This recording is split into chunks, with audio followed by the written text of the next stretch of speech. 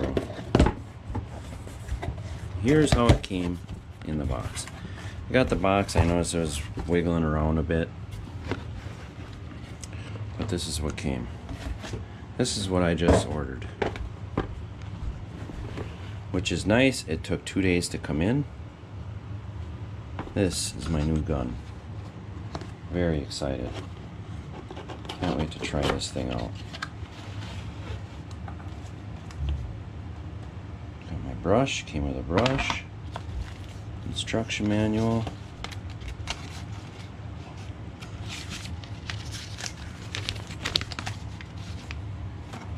Pretty cool.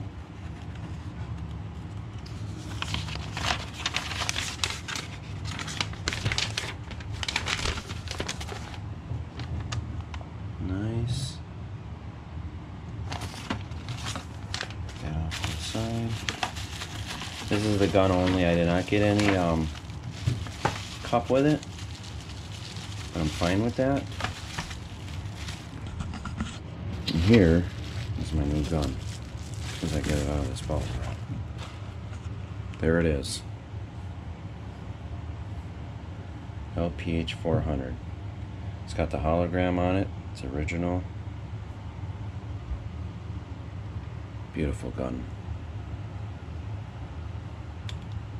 1.4 tip.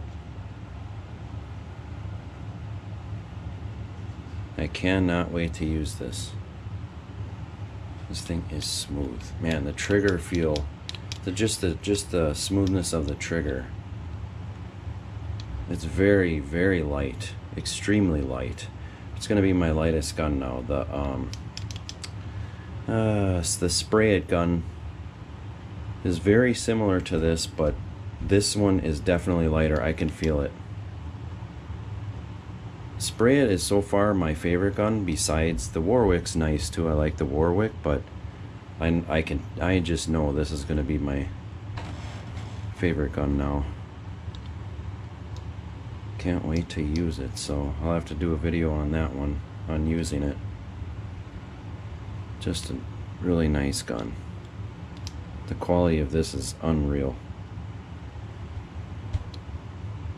Here, let me get the nozzle off here. Okay. Here's the nozzle. Cap, spray cap, whatever. Very similar to the spray it. I'll have to do a comparison video. The only thing I've noticed is this raises up. On my spray it doesn't raise up like that. It sits almost flush. But here is what does the magic. This tulip, whatever it is, tip. This is what does it for the Iwatas. But man, is this thing light. And I'm hoping that hologram stays on there. I kind of like that. That's pretty cool. I might even clear over that or something just to keep that. So anyway, and then it's got numbers on the control knobs. Like I said, I'm excited to get this. Can't wait to use it. And I will put a video demoing this gun soon. So watch for that.